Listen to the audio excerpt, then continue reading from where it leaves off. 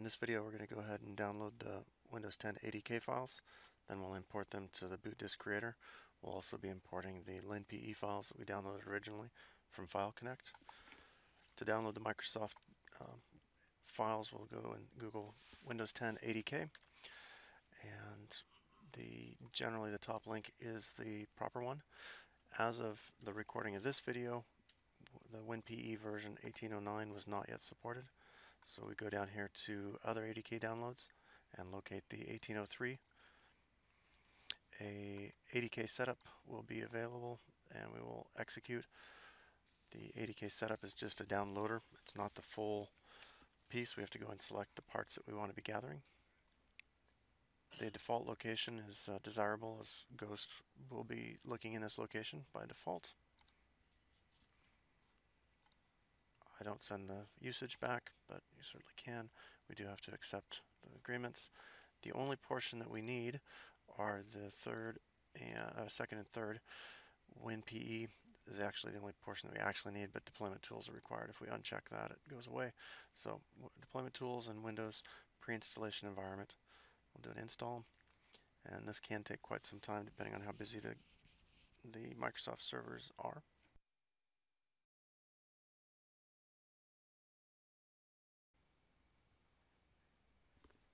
So that took about 15 minutes to download. Not too bad all in all.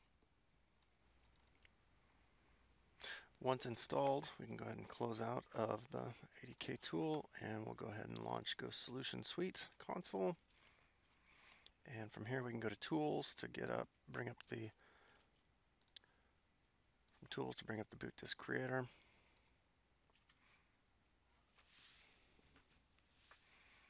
I'm going to go ahead and not show this again. And I'm not ready to create a configuration. I'm going to go to the boot disk creator interface, Tools, and install pre-boot op. So here are all the different versions of PE and linPE that are supported. So we can quickly go ahead and grab the GPL file. That is the Linux one. Actually, my mistake. This is actually AX86, if I recall correctly.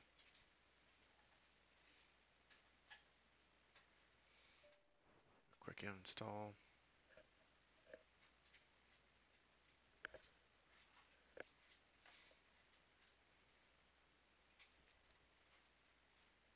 Alright, we can finish there.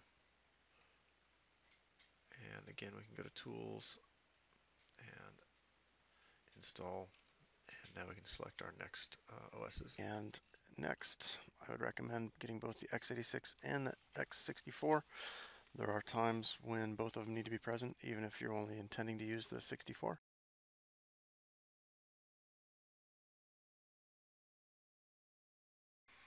Go ahead and finish on that, and we have to do it again. Tools, install pre-boot. We're going to grab the 64. Because we installed it in the default location, we can just hit next here.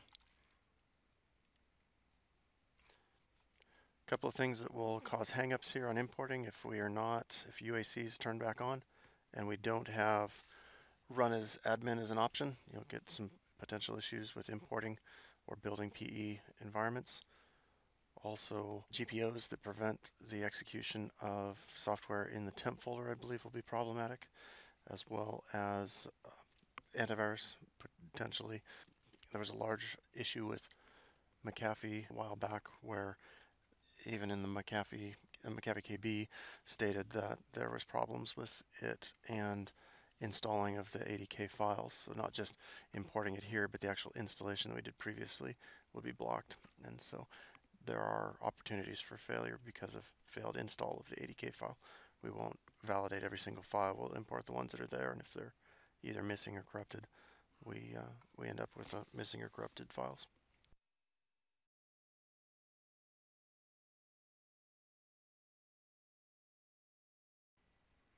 Now that we've imported both the x64 and the x86, we are able to be in the boot disk creator. We can confirm that they're both there by opening it up to see that the checkbox is there for each of these.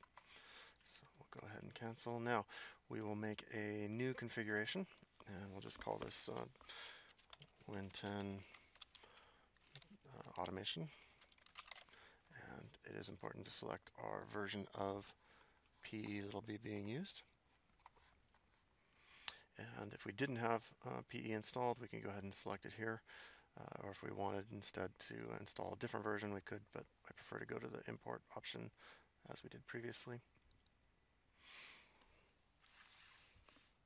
It does take quite some time as it opens the WIM and modifies it and then addresses it.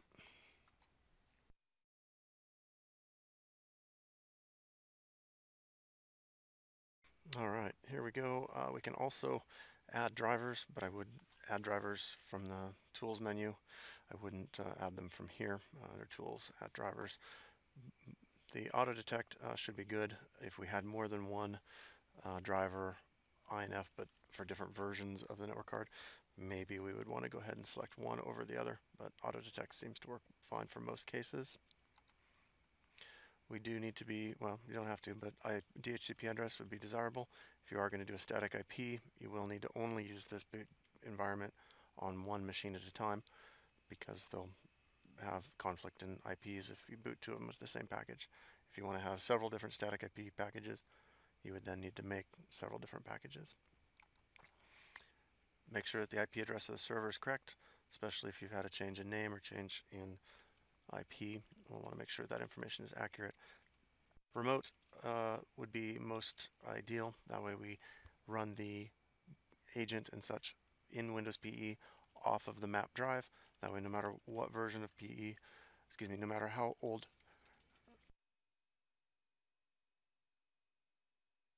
that way no matter what update you go to for your hotfix or maintenance pack, you'll always be running the most recent version off of the server. We do need to then put in credentials. So these are credentials that will have access to the Express Share and any other map drives that you're setting up. So do make sure the credentials are correct because we do not validate them at this point.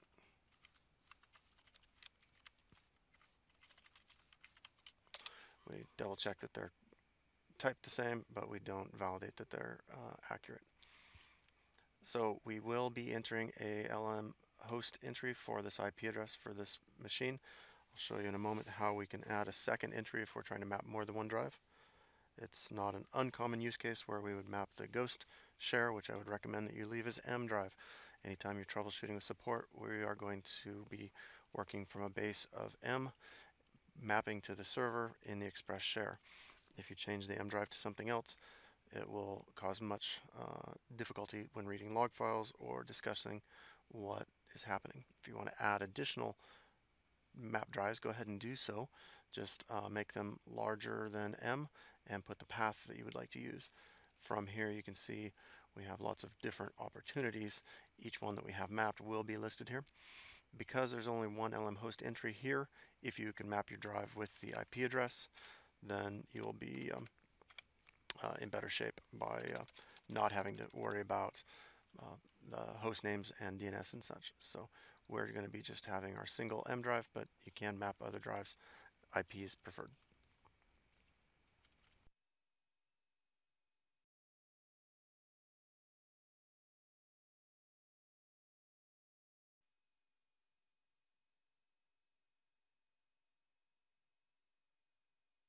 I would only recommend that we add WinPE enhanced storage. This is going to help with some of your new hardwares like SSD, although not all SSDs. But anyway, it's a small addition, and I would recommend it, especially for the newer tablet machines. Here we have our basically summary screen. Double check that we've got the right things happening here. This OEM extensions, this is one that is important if you're using standard tools. Because we are going to be connecting to the console, all of the files that are necessary will be loaded from the M drive. So that is not important, but if we were standard tools and we forget to include an OEM extension, then you'll have a great boot disk, but it won't have any ghost files on it. So do include OEM extensions if you're using standard tools. Again, because we are on console, none is good here. We are going to be using DHCP. We are going to be mapping the drive. You can see here we've got our name of the server and express the IP address of the server that we're going to be joining our session once we have it established and booted up. Go ahead and finish.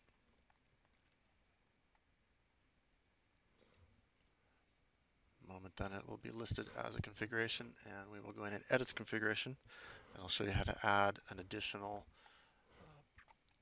LM host entry. Alright, takes a little while to load, but then here is our name of the package that we created, and we can see a couple of different things, but specifically I want to show the LM host entry here. If we go to the bottom, then we have our server. If we were going to want to add a additional server name for mapping a drive, then whatever, server name, so IP, and then we would click away and it'll ask if we want to save the changes or not. Because I'm just making them up here, I'm not going to save the changes. If we wanted to have a standalone installer that we could take with us or script out or deploy through some other mechanism other than using Ghost, we can go ahead and create the automation folder installer here. The operating system, most of these are going to be defaults. Some of them are a bit dated as the GUI hasn't been updated, but for a while, not in all places at least. The two changes that we need to be looking for is the boot processor style of the environment and also of the actual processor. And we do want to be doing automation boot if we want it talking back to the server. If we just did network boot, it'll map a drive, but it's not going to necessarily communicate to the server. And if we did standalone, it's not necessarily going to even try to map the drives. So leave it by default if we're trying to make an automation disk. And then it's going to go through here and build one of these x86 installers, and we will allow it to go. It does take quite some time here.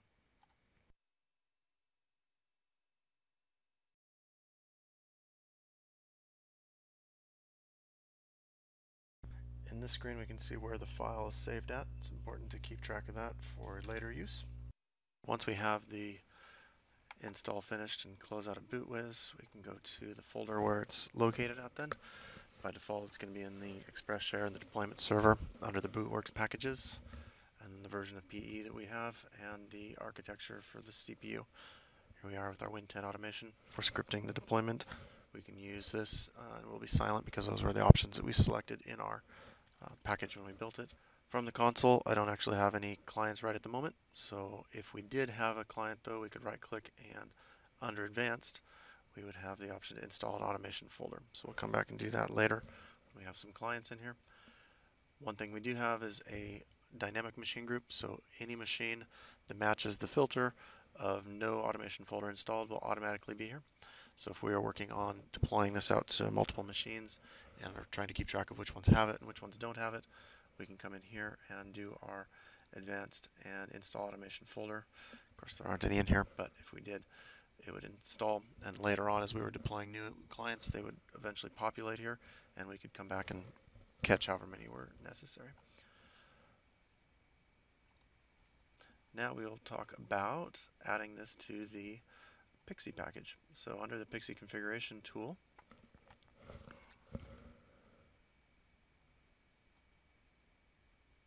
we will create a new package. Now we do have some options here. On our server we've not yet installed iPXE, but iPXE is a new feature to 3.3. We'll have a video on that later. But we would, if we wanted this PXE package to be iPXE compatible, we would need to prepare it to support iPXE. We're not going to do that with this one. I'm going to have one that is and one that isn't, and we'll do that later. Now, we want to be WinPE, just because that'll be better hardware support. I am going to keep with both x86 and 64 available. If we didn't have a PE package imported yet, if this was the first time we were coming to the PE, we could then add pre-boot here, and it would bring up the BootWiz and our PE packages. But because we've already imported them, we can see them here. But in case you were coming to this just for the PXE section, we could then select and browse to the Windows Kits folder and import those. So we will save that. We are going to use the boot disk creator to build this. I have some older options direct from floppy and user supply that are not going to be being used. They haven't been removed from the GUI yet. We can have a free text section here with as much information as we wanted. Just like in the boot disk creator, we have the ability to modify the drivers included in this package. We are going to use DHCP. If we're using PXE, that is a requirement to have DHCP in the environment, so we probably have a DHCP package that we would want to be using here. Again, make sure that your server is set correct, and ideally we would be running the agent remotely from the network share. We do need to then provide credentials here.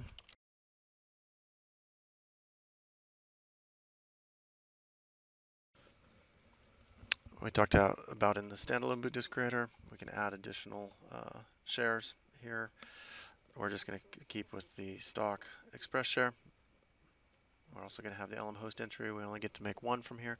It's going to point to the Ghost server. You can add that later and add additional servers as necessary.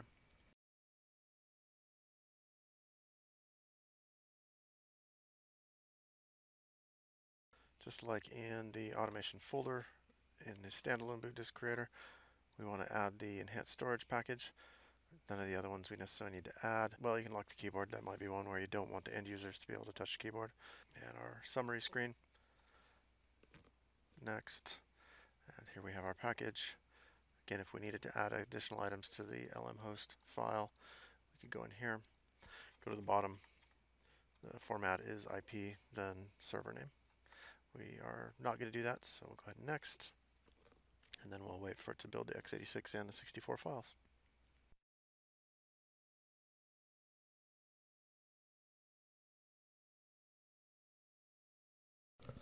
Once the packages are built, it'll tell us which ones have been built, and we can finish. As the PXE server actually completes the process, it'll take some time. We'll have the opportunity to hit OK here and save on the next screen. And then I'll show you how we can look at the progress of the actual server making its way to completion.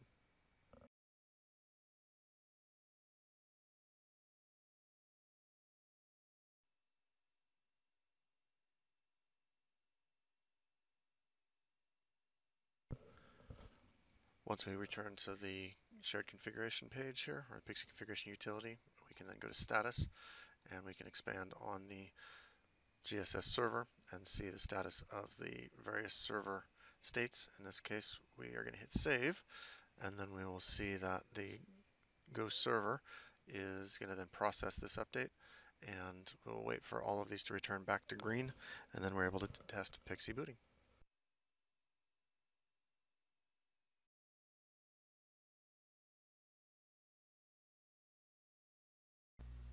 Now that we've got our PXE server ready, we're ready to PXE boot a system and test it out.